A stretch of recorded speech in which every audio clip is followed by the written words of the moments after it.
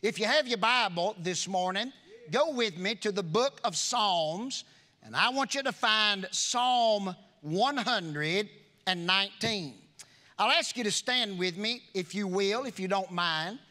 I want to read this morning out of Psalm 119. This is, as many of you know, it is the longest piece of continuous scripture in the Bible. There are 176 verses in Psalm 119. And I'm only going to read one of them. You can holler glory right there. Now, if you don't get happy, I will read all of them, so let's rejoice now over one verse of Scripture. I want to go to the end of the Psalm, and I want to read the very last verse. The author pens these words: I have gone astray like a lost sheep. Seek thy servant, for I do not forget thy commandments. Father, we love you today. We're thankful to be in your family. We're thankful to be in your house. I pray this morning that as we have gathered around the Word of God, I pray that you would manifest yourself here, that you might take this Word and make it bigger than this building, make it bigger than our lives and our hearts, and may we overflow with the truth of the Scripture today. Change us, Lord. Revive us. Draw us near to you, and I'll praise you for that. In Jesus' name, amen. You can be seated.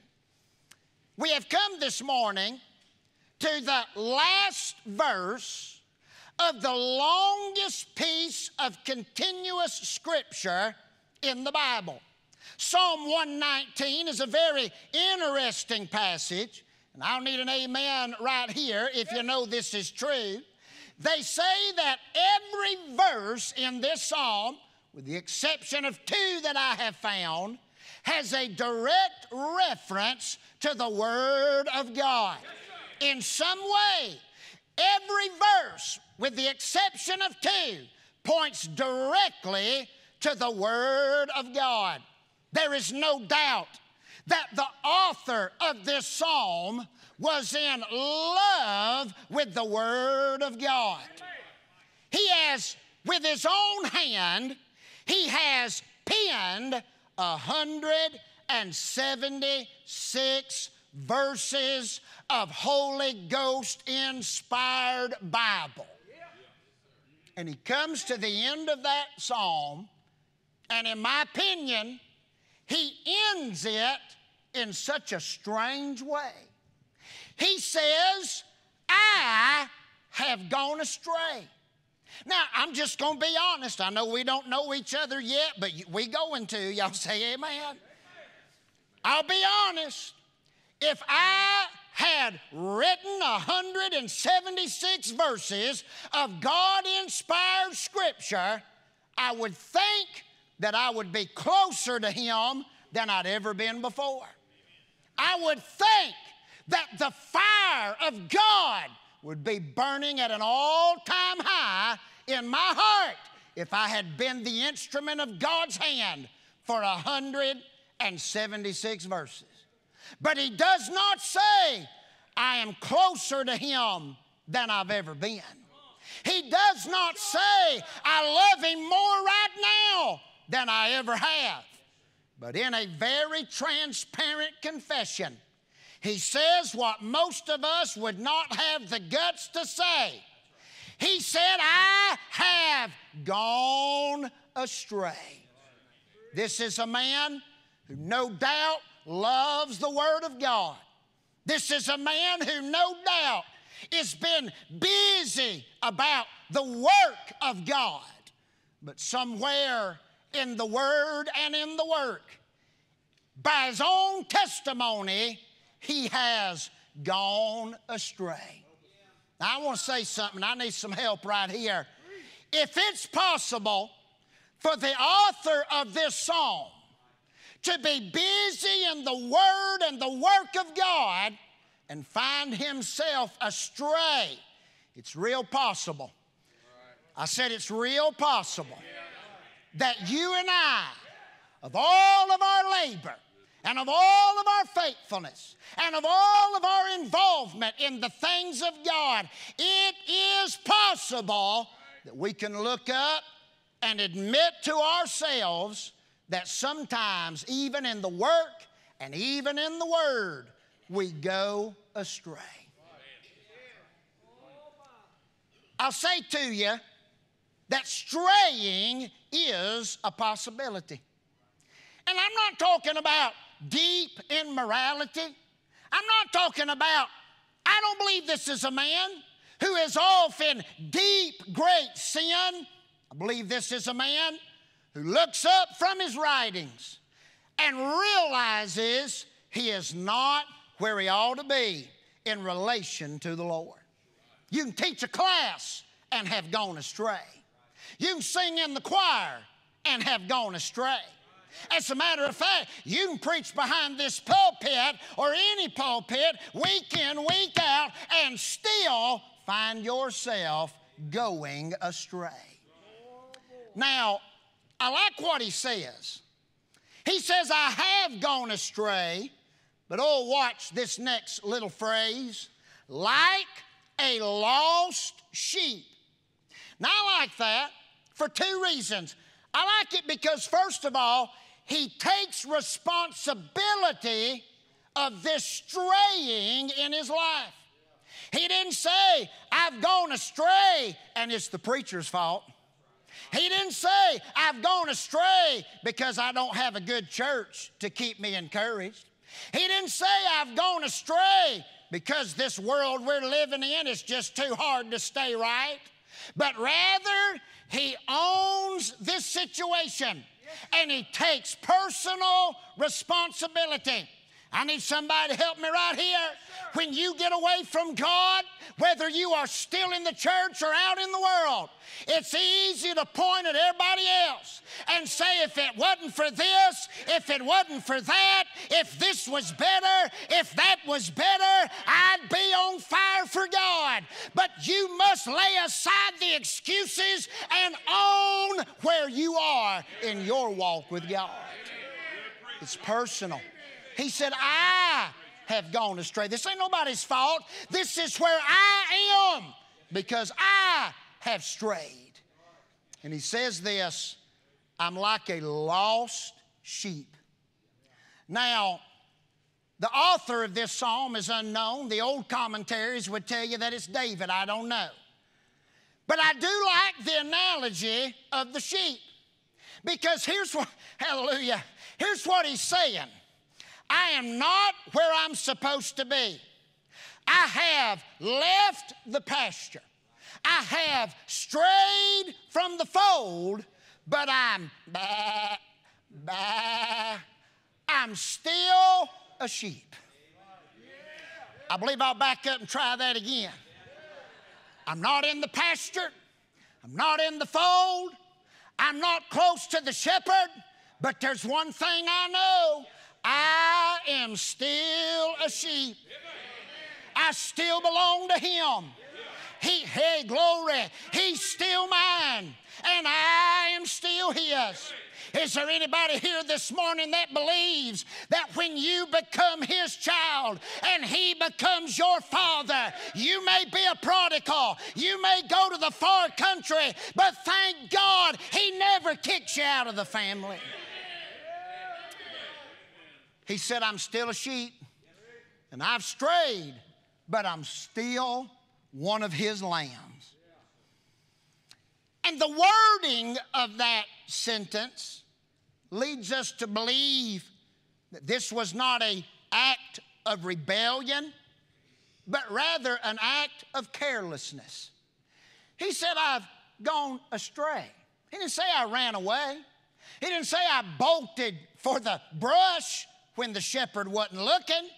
He said, I had just kind of fed around the edge of the field, and I saw something through the holler.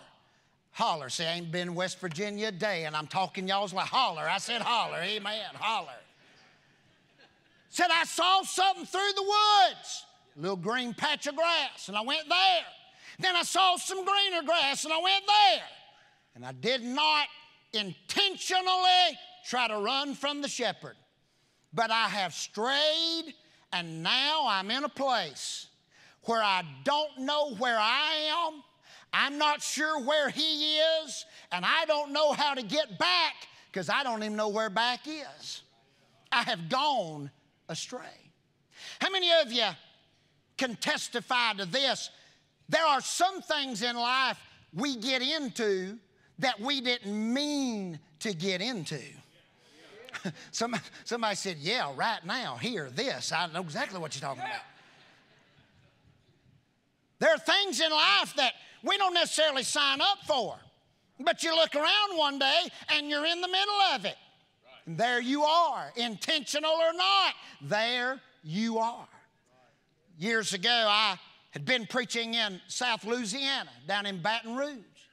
And it was an all-week meeting, and I was going to fly out early the next morning. I was going to be in South Georgia, right across the Florida line. I got up that Saturday morning to catch that flight before daylight over to Jacksonville, Florida. And when I got up that morning, you just have to forgive me, I don't always look like a ministerial man of the cloth. Is that all right? I got up, I was tired, wore out. I just grabbed a pair of blue jeans that looked like they'd been run over by a lawnmower. Y'all know what I'm talking about? Old t-shirt, a hat that needed the oil changed in it. Just slapped it on my head, red-eyed, grabbed my suitcase out the door to the airport, flew into Jacksonville. And here's what I was thinking. I'm going to get there. I'm going to go check in the room. I'm going to lay before the Lord. Amen. Get me some sleep. I landed in Jacksonville. Two fellas picked me up that were helping with the meeting. We headed toward the conference where I was preaching, and one of them said, well, praise the Lord, we're going to make it in time for the morning service. Hallelujah. What a blessing. Wonderful. We pulled into that, it was at a big conference center, several thousand people there. We came in the back and just sat down in the very back. There was a fella up preaching. I like all kinds of preaching. I do. You don't have to preach like me for me to like it. I like quiet preaching, loud preaching, intellectual preaching, country preaching. I like it all if it's about Jesus. But I was tired. This little fella's up just squeaking out in a monotone, something that he didn't act like he believed it, and we sure didn't believe it. And I was sitting on that back. They had them chairs, them big cushiony chairs. And he was just in a monotone. And I was back there clinging to life. And he went on. I know it's, y'all, you think, who has Brother John brought in for revival?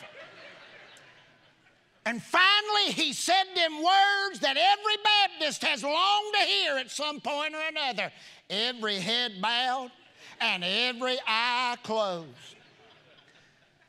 I leaned forward into that chair in front of me. And I'm telling you, when my forehead hit that cushion, the Sandman came by with a right hook and knocked me into the sweet arms of glory. I was gone.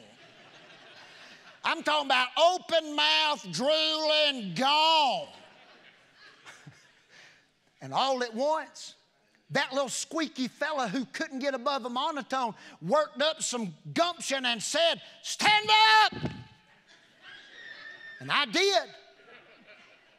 And I looked around that building and figured out real quick there were several thousand there, but there wasn't but about 4 of us interested in what we were standing for. He then said, if you're standing, don't deny Jesus. You come get saved today. Well, what are you going to do?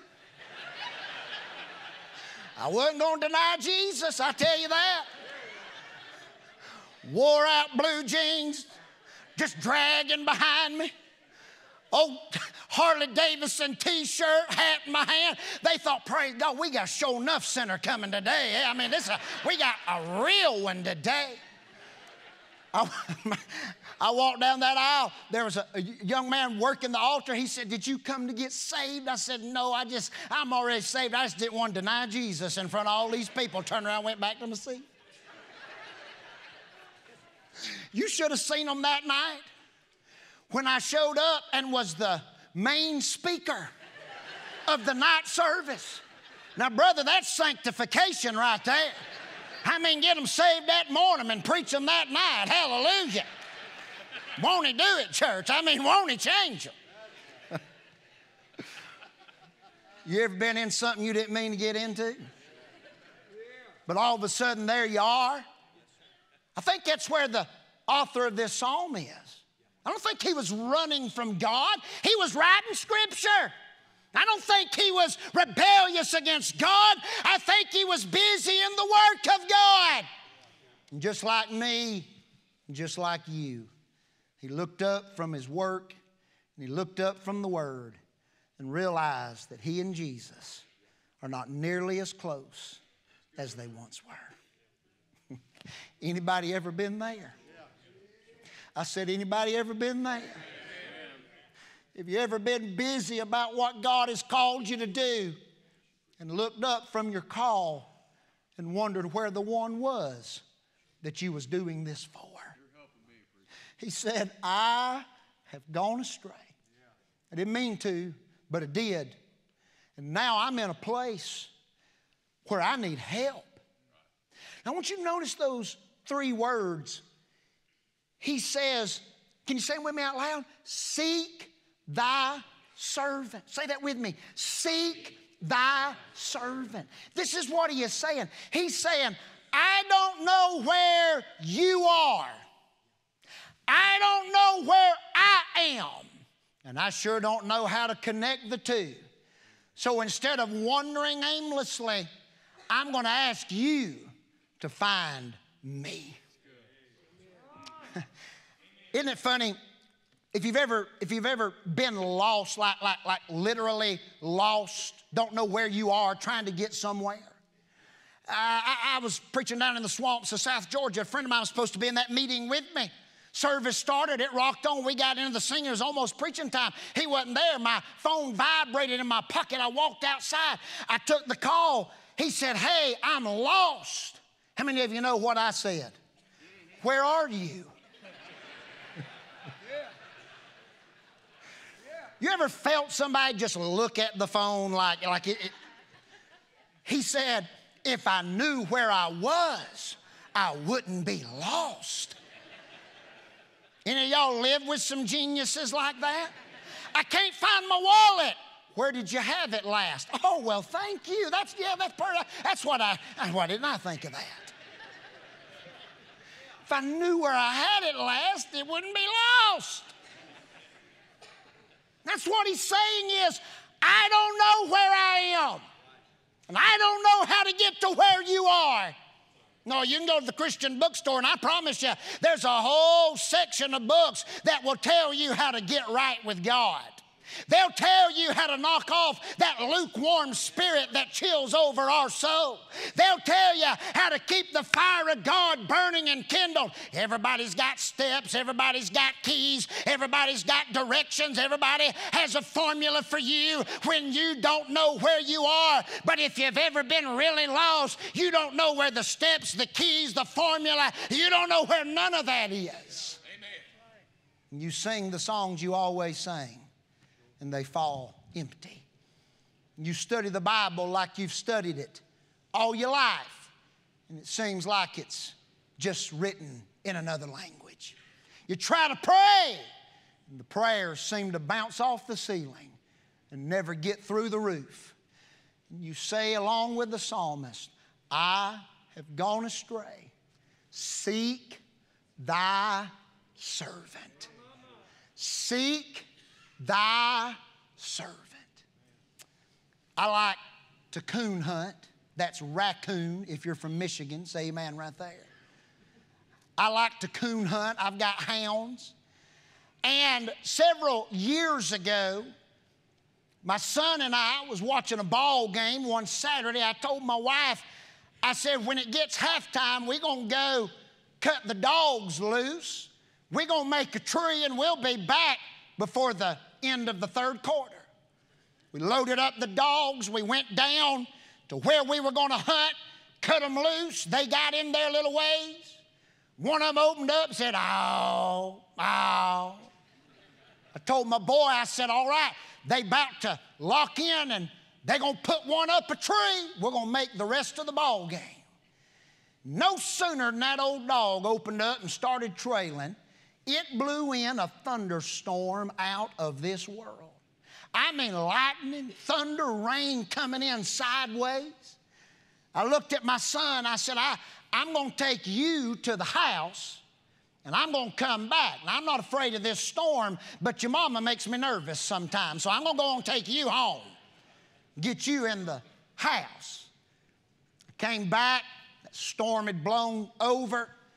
Not a sound in the woods. Tracking system wouldn't pick them up. Gone. That was on a Saturday. I looked for them dogs all night, Saturday night, till the sun came up Sunday morning. I went to church that morning, preached one of the best messages you've ever heard on depression that Sunday morning.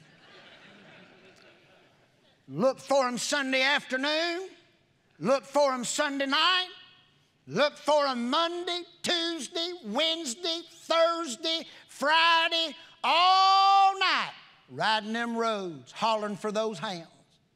About Friday, my wife said, either you find those dogs or get some new ones, or you're going to go missing too, okay? Let's fix this. Saturday night, went to church the following Sunday, turned that message on depression into a two-part series the next Sunday. Preached Sunday night. I stepped out of our little church out in the country. I stepped out on the front porch at the close of the evening service. They were praying inside, dismissing. I stepped out, getting ready to shake hands, and off in the distance, oh. I went in and got one of my men. I said, hey, come here and tell me what you hear. Because I hear a hound. But I'm not a real good judge of that right now, because I'm hearing hounds in Walmart, Dollar General, the shower, in my sleep, so I shouldn't be the one to say what this is. I said, what do you hear? He said, preacher, that's a hound. I jumped in that truck and I took off down the dirt road up on Gray Rock, went down, turned on Highway 27, took another right on Woolridge Road, threw that truck in neutral, turned it off, rolled the windows down, and I could hear him a little bit louder. Ow. Took off about another half mile down, threw it in neutral, window down, and I could hear him off down in that holler. I was dressed like I am right now. I climbed out of that truck. It was cold. It was wet. It had been raining, that old wintry weather like we're having this morning. Preacher, I headed off down in them woods, and down in that swamp bottom, I could hear that old male dog barking, ow, ow. Now, normally that means, Daddy, there's a coon in here. But on this particular occasion, it meant, Daddy, I'm starving to death. Come and get me. I walked down in that swamp bottom. A little female dog was so weak she couldn't even stand up. She was laid at the foot of a tree, and that old male dog was just walking in circles in there barking. Suit, tie, white shirt. I walked down in that swamp, took my belt off and run it through his collar. Walked over to that little female, scooped her up, muddy, soaking wet against my white shirt, tie, and suit jacket, walking out of them woods. I got almost to the truck, and I felt the Holy Ghost of God in my heart say, look at you. Look at you. Out here, day and night, looking for yours.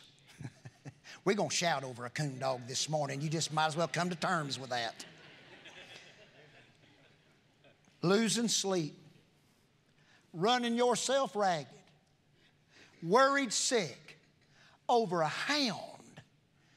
And I felt the Holy Ghost in my heart say, if you love those hounds that much, how much more do I love my sheep?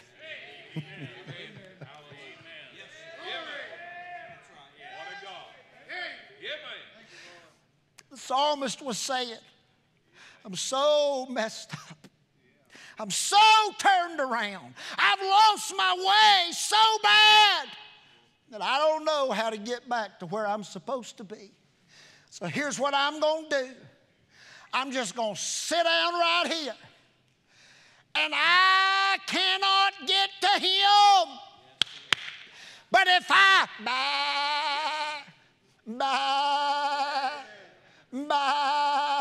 that's pretty good. Y'all know what it is. If I'll just sit and call on Him. Woo!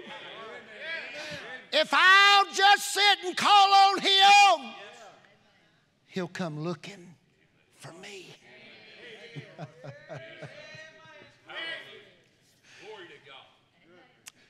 You know what would be a good way to start revival this morning? And I don't know how y'all do. I just know how we do. You know what would be a good way to start revival this morning? Oh, bless the Lord. That'd be a good way to start revival this morning. It's people who's been busy in His Word and in His work would just come get on their face before the Lord and say, bah. I don't know how I got here, and I sure don't know how to get back, but I do know this. He'll put the 99 in the fold, and He'll come looking for that one. Amen. Seek thy servant. Stand with me all over the building. Heads are bowed and eyes are closed. Heads are bowed and eyes are closed all over this building. Oh, bless the name of the Lord. Hallelujah. They come to get ready for invitation to play and sing. Heads are bowed and eyes are closed all over this building. How many saved folk would say, I'm going to be real honest. I've gone astray. You may not be living in no deep, wicked sin, but you're not as close to Him as you once were. That fire's not burning as hot as it once did. Would you throw a hand up and say, I'll be honest, preacher. I have gone astray, but I want to be back where He is. Can I see those hands? I see some in every section. Throw it up and let Him see it. Many are already on the altar. You can put them down. I wonder if we'd come find a place today and just call on Him. Where's your worship? Where's your heart? Where's your giving? Where's your witness? So easy to look up and realize we're not where we ought to be. But good news, He's looking for you.